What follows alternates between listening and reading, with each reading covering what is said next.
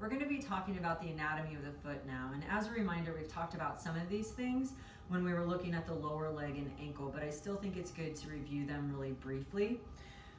The posterior bones of the foot, or we call them the rear or the heel bones, are going to be your tarsals. They're irregular bones, but they're really important, and they make up and take on a lot of the stresses that you're going to be impacting or imparting throughout your lower extremity and your foot.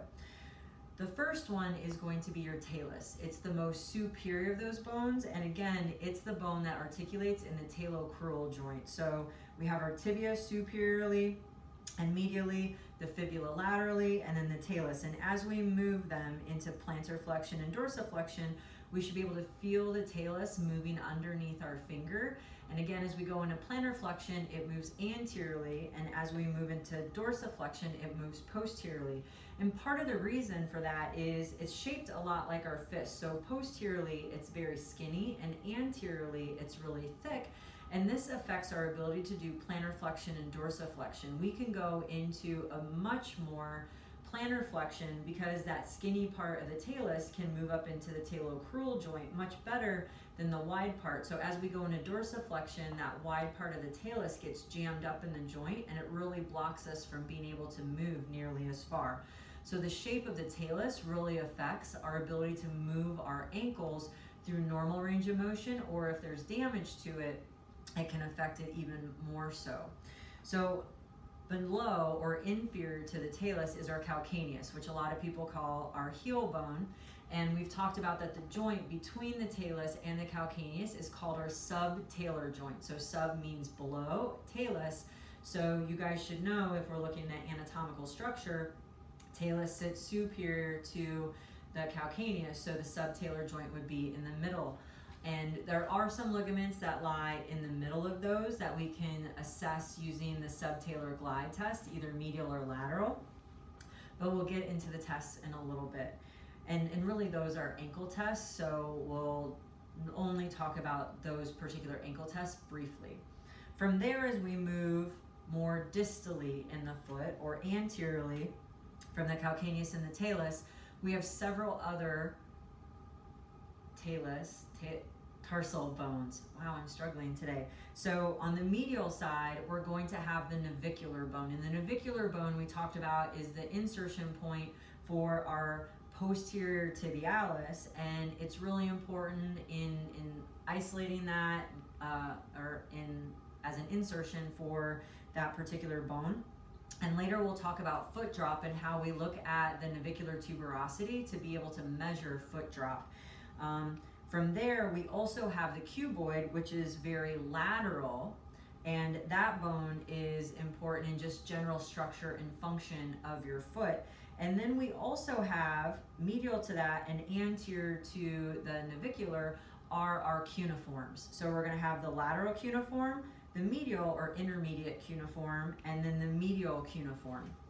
Each one of these bones is going to line up with our metatarsal bones, which are the long part of your foot. And similar to the hand, the metatarsals and the phalanges are counted 1, 2, 3, 4, 5, with the hallucis or the great toe always being 1 and the pinky toe being, or digiti minimi, being 5 as we run across. And so the medial cuneiform lines up with metatarsal 1, the intermediate or middle runs into 2, 3 is with the lateral, and then the cuboid lines up with 4 and 5 as we go across.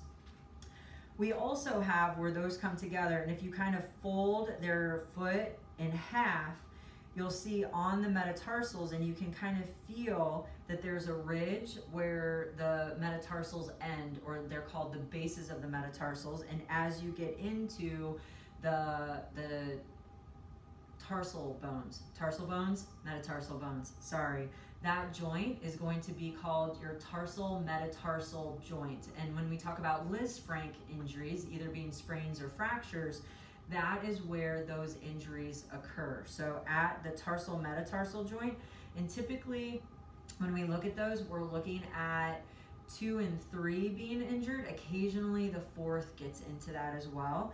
but typically 2 and 3. And when we talk about stress fractures in the foot, the second and third metatarsals are also most commonly injured either with stress fractures or fractures. The others aren't nearly as common when we're just talking about general mechanisms. So metatarsals, then this very end part are the metatarsal heads. So think about the ball of your foot. That's where we're really thinking about your metatarsal heads being. And then in that ball of your foot, and I'm going to use this one and kind of bend and show you guys this way. So this part of your foot, you actually have 2 bones that are called sesamoids. And they work very similar to your patella. They are not true articulating bones. They are completely encapsulated in your flexor hallucis longus tendon. Sorry, I tickled her. And they're meant to work as pulleys, so that way the windlass effect works. So that way when our toe is pushed all the way back into extension while we're walking or running or jumping, that they can take some of the force away, so that way we don't have to be as powerful as we're trying to toe off and propel ourselves forward. So those sesamoids are really important. And when we talk about sesamoiditis or fractures of the sesamoids, those are part of this ball of your foot. And that's why this part of our foot, besides that the head of our first metatarsal is much bigger, but by having those 2 sesamoids there, that's why the ball of our foot, or this part of our foot, is so much bigger than we look at the met heads for the rest of them. And then we get to our phalanges. We have 5 phalanges, and then the phalanxes are the bones that are within them. So there are 2 in our great toe or our hallucis, just like in our thumb. So we have our proximal and our distal, and then all of the rest of your phalanges have 3 of them.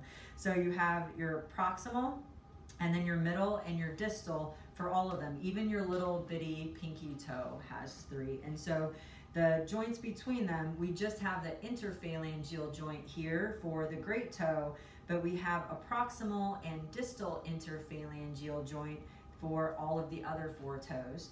And then just to kind of bring it all together, our metatarsals meet up with our phalanges. So the joint between the metatarsals and the phalanges is the metatarsal phalangeal joint, also known as the MTP joint, just like the tarsal metatarsal joint is the TMT joint, tarsal metatarsal joint. And please remember, if we're talking about joints in the foot, so for instance, if I'm here, this is not the joint. That is the metatarsal head. The joints are where there are spaces in between the bones. So one of the ways that you can do that is if, say, you pull up on a toe, you should be able to feel a space between the metatarsal and the proximal phalanx as you do that. Or in the foot, as you're going to be verifying, am I on the first metatarsal or am I on that medial cuneiform? You can hold on to the foot and do a mobilization to be able to identify where that motion is occurring. So if I'm here, no motion should occur, no motion should occur.